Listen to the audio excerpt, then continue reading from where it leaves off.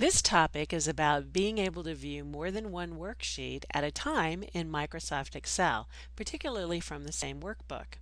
It is possible to get two sheets from the same worksheet to appear on the same screen, and it's not hard. On the View tab, what I do is I'm on the one sheet that I want to look. Maybe I want to compare which employees we've added in 2013 compared to 2014.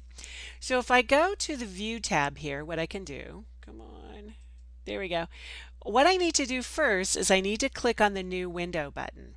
Once I've done that, it will allow me to view side by side.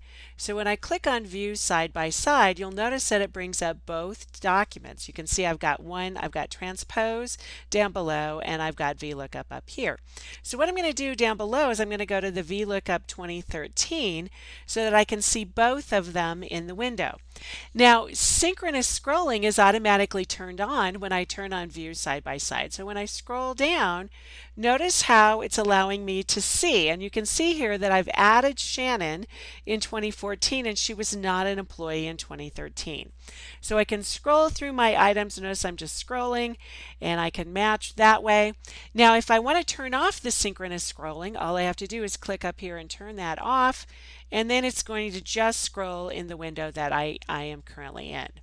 Now to turn this off and to get out of the View Side by Side, just go back up to the top and click on View Side by Side, and it will take you back into the single sheet.